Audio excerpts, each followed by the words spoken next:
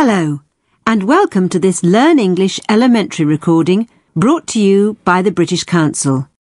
To find out more and to access language activities and audio scripts, visit our Learn English website at www.britishcouncil.org/learnenglish.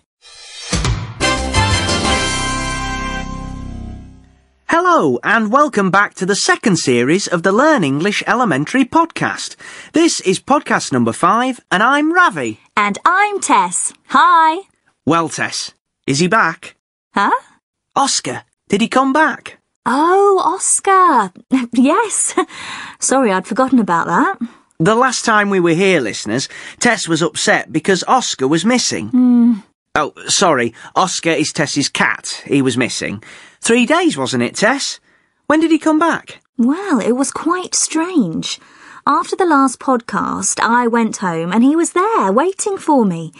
It was like he'd never been away. Well, that's good news. Where'd he been? I really don't know. He just came back and acted like everything was completely normal. I told you he'd come back. How long was he gone for? Well, 4 days, really. I looked at some internet sites and there are lots of stories about cats disappearing for a few days or even a few weeks and then coming home. Why do they do it? Because they can. I don't know. Nobody really knows. Well, I'm glad he's come back. I bet you were really happy to see him. Is he okay and everything? He seems fine. I took him to the vet for a checkup, but he seems absolutely fine. You see, that's the thing about cats. You never know what they're thinking. Dogs are much easier to understand. Dogs don't disappear for a few days, then come back. That's because dogs aren't as clever as cats. Anyway, I went to see that film you recommended. The James Bond film? Yeah. And? It was okay. I quite enjoyed it, but it was a bit too violent for me. It's not really violent. I know, but I don't know. I can't watch anything with guns and explosions and everything. Oh, Tess. I know.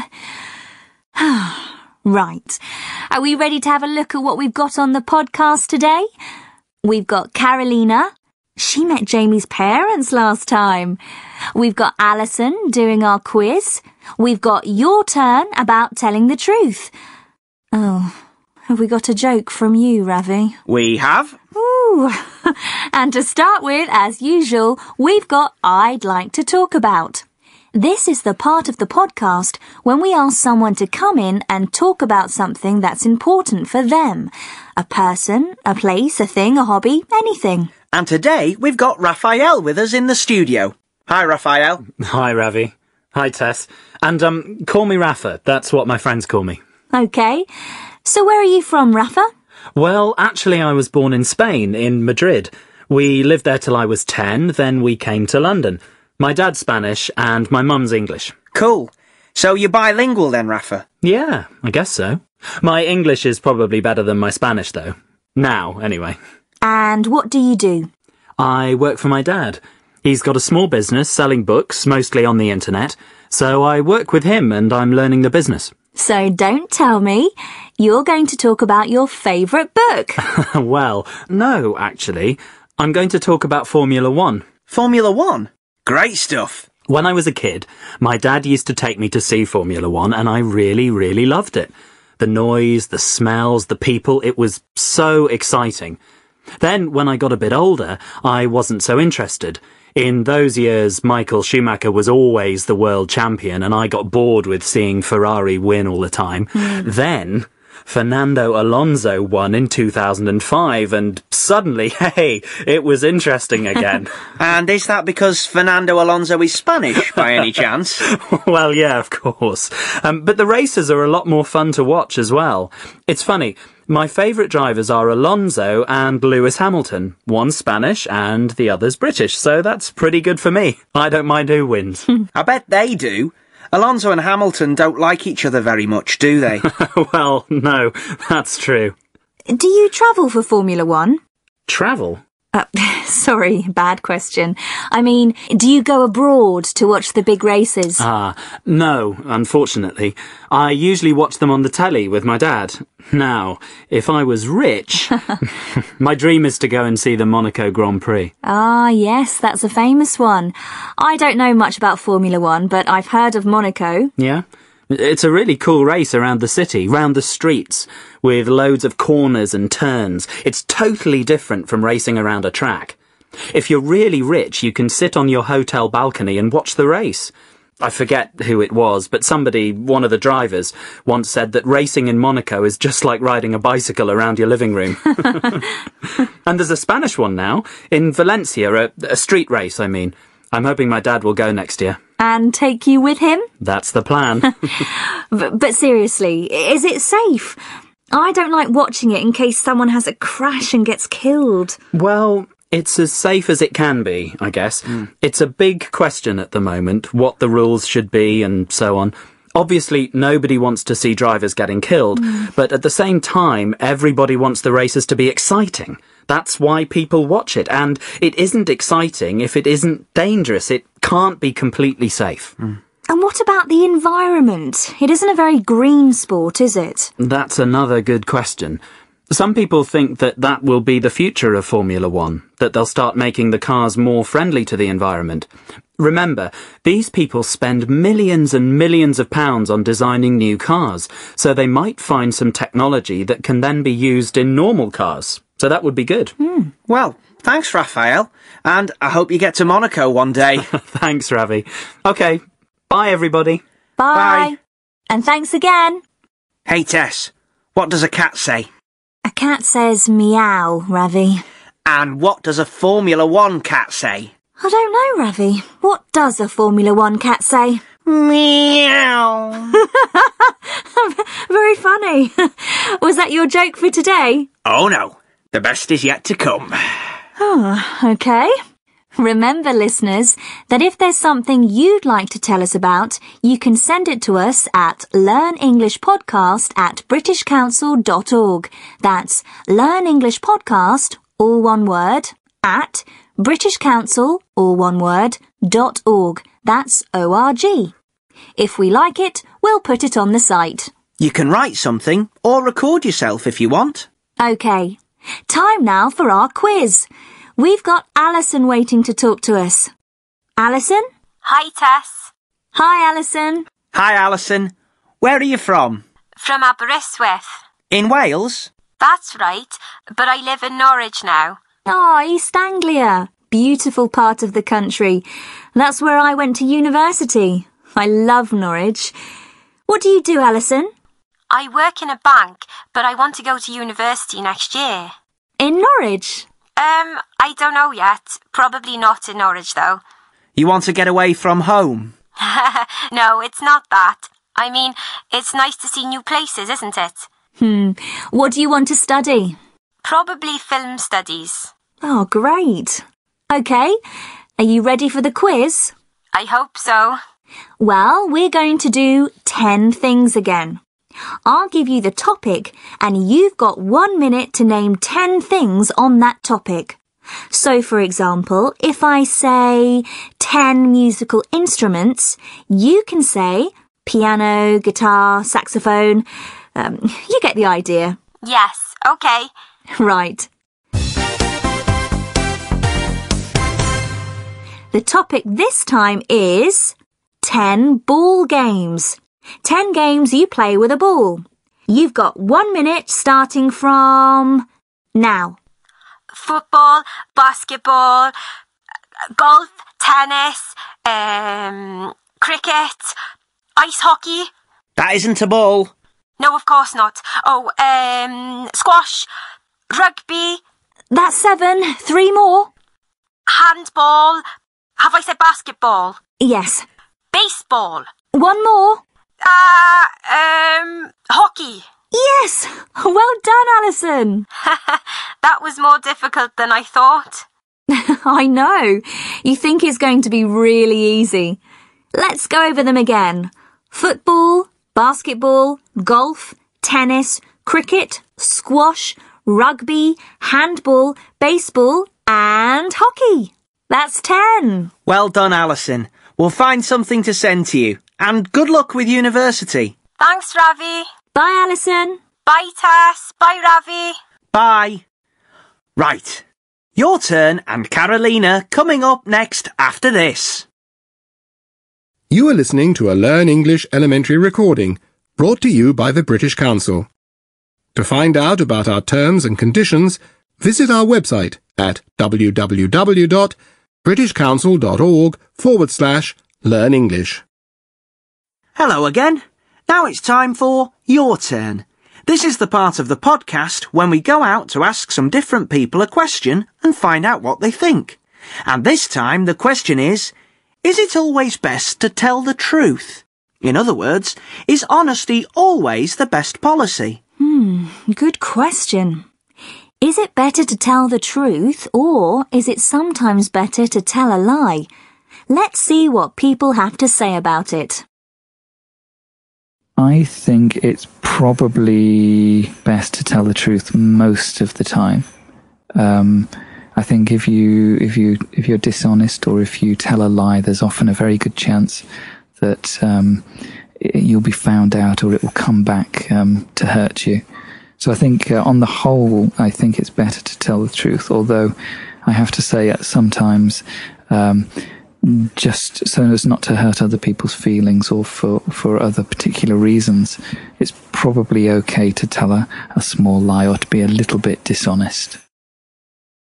No, I don't think it's always best to tell the truth.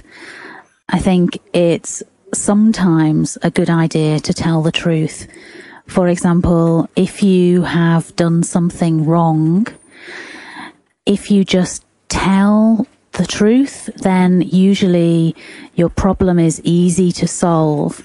But if you lie about it, it can become more difficult to solve your problem.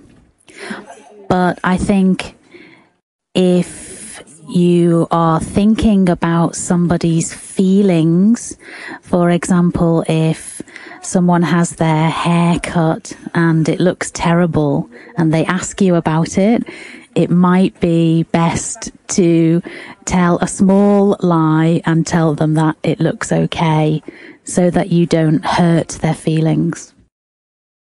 Yes, it is always best to tell the truth, because if you don't tell the truth, your conscience is going to haunt you forever. It depends. I think that if you want to have a good relationship with someone who you think could be a good partner, you have to be honest. But in general, with friends or a person that you don't know very much, it's not that good, to be honest.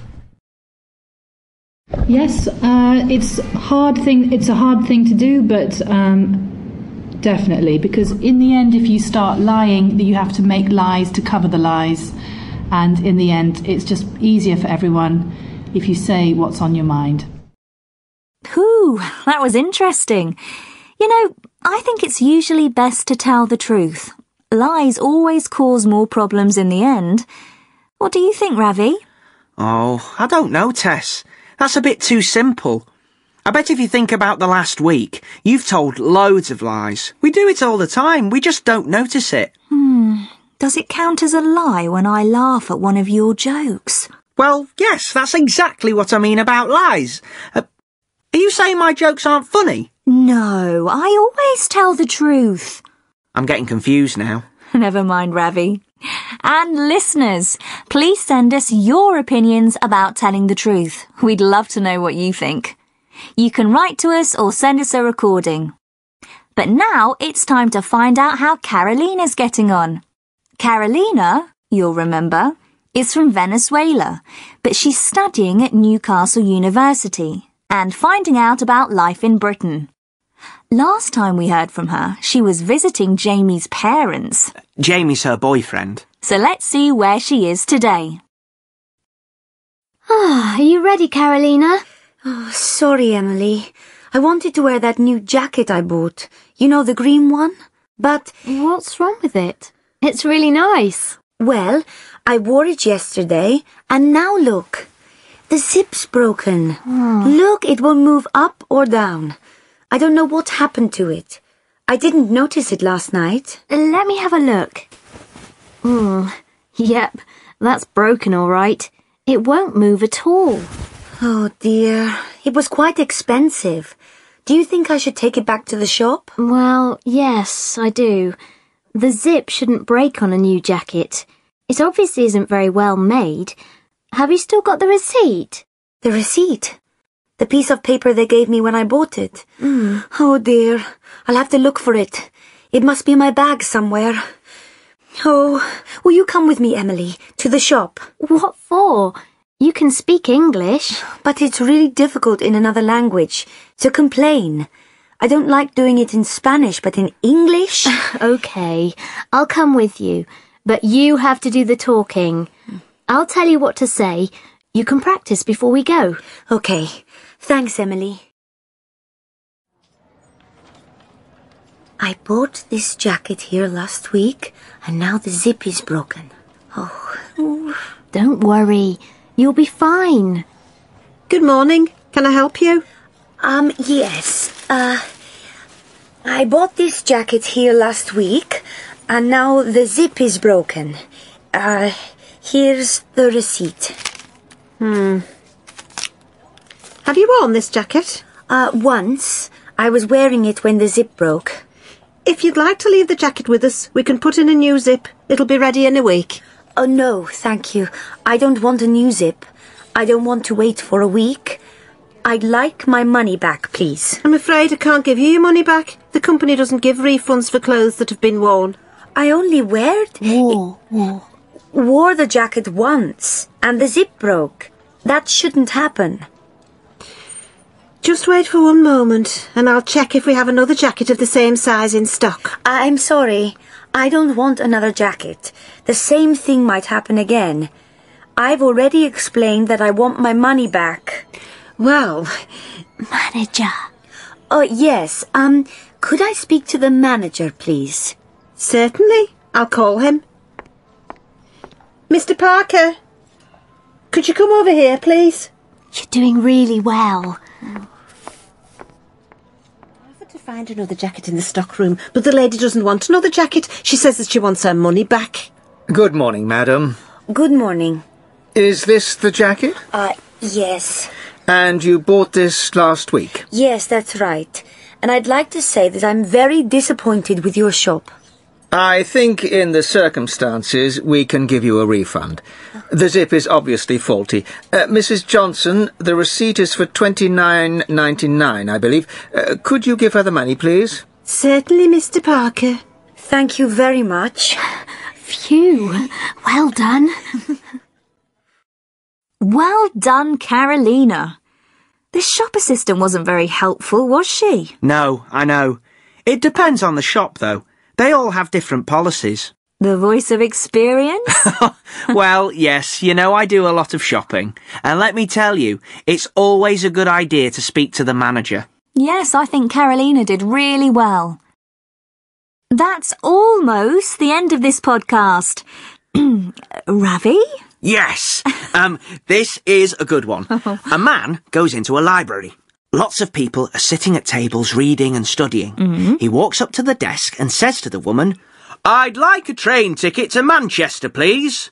The woman behind the desk looks shocked and says, "I'm sorry, sir, this is a library." The man looks a bit confused for a few seconds and then says, "Oh, I'm terribly sorry. I'd like a train ticket to Manchester, please." Very good. Okay, that really is the end for this podcast. Remember, the address for anything that you want to send us is learnenglishpodcast@britishcouncil.org. Don't go away because Tom the teacher will be here in a moment to talk about some of the language that you heard in the podcast. But now, it's goodbye from Ravi and me. See you next time. Bye! Bye! You are listening to a Learn English elementary recording brought to you by the British Council.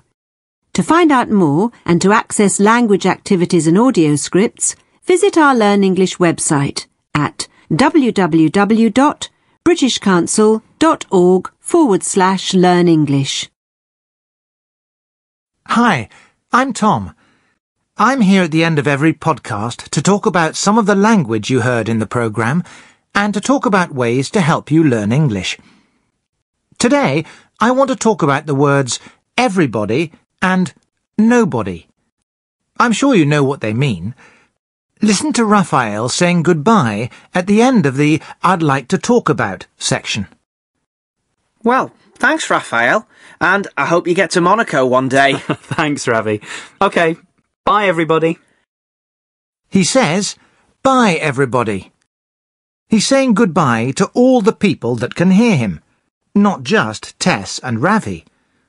He could also say, bye, everyone. Everybody and everyone mean exactly the same in English. There's no difference.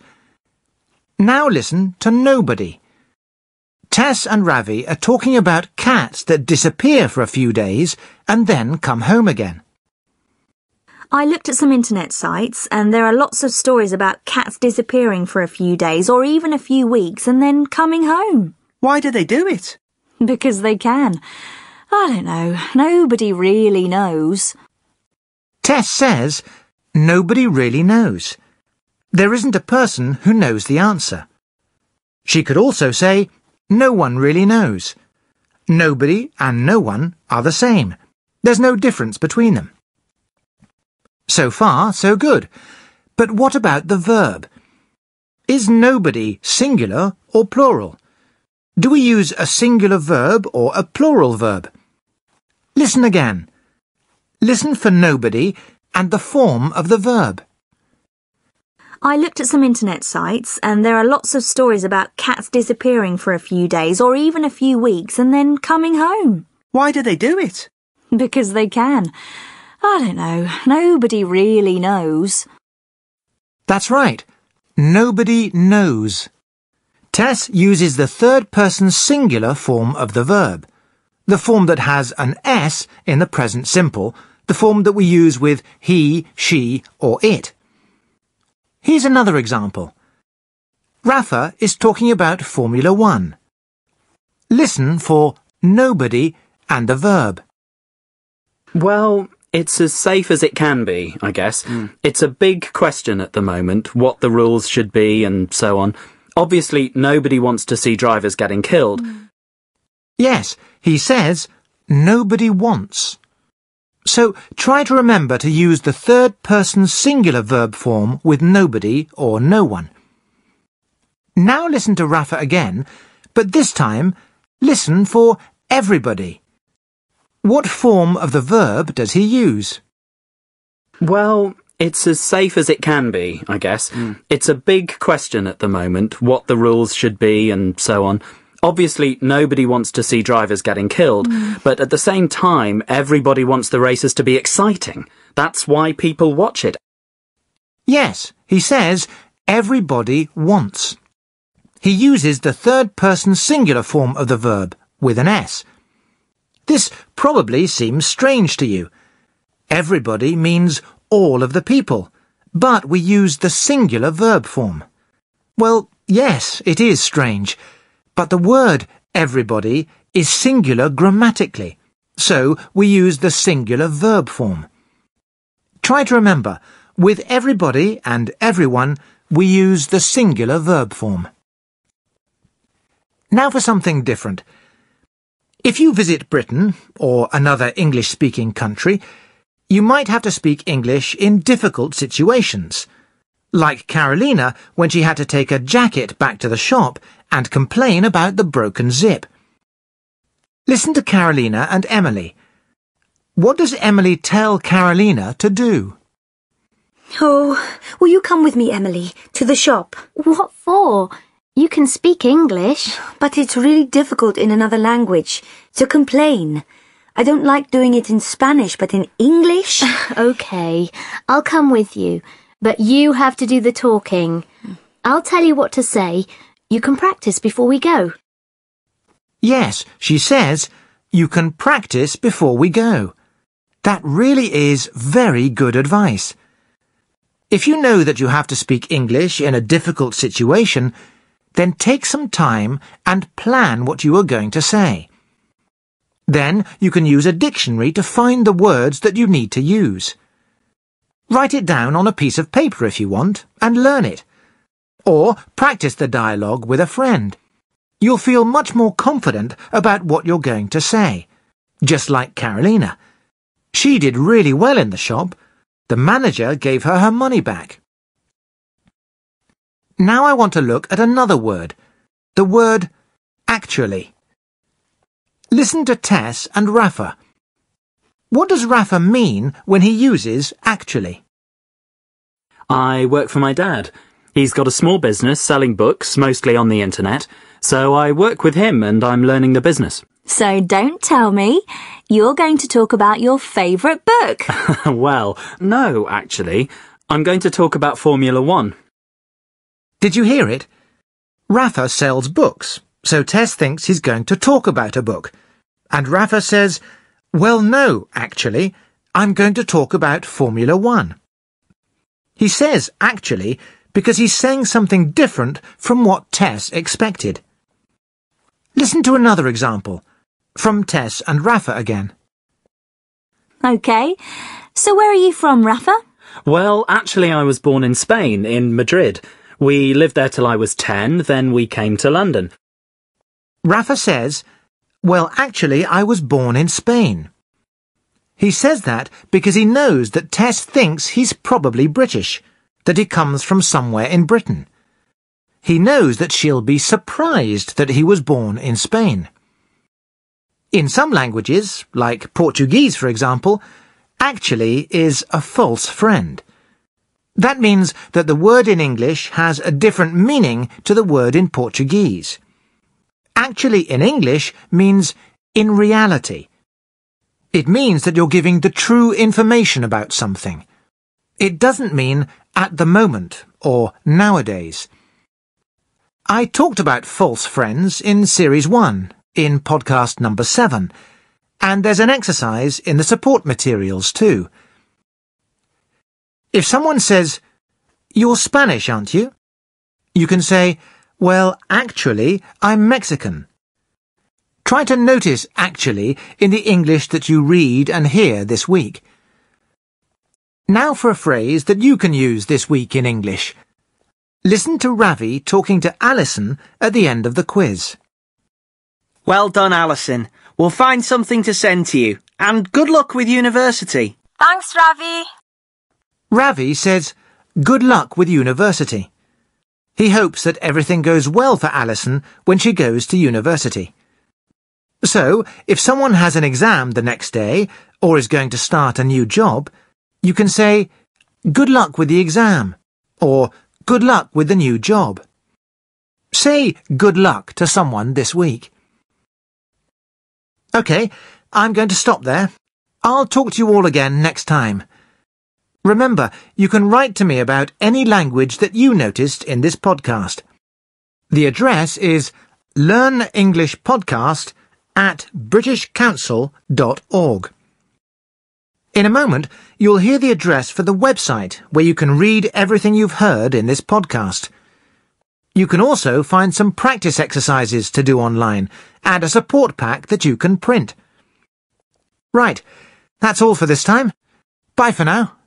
See you next time. This recording was brought to you by the British Council. If you enjoyed this elementary podcast, you might like to listen to previous episodes. You can also listen to our other Learn English podcasts, such as Themes, Stories and Poems, and Professional English. You can access these on our website at www.britishcouncil.org/learn English.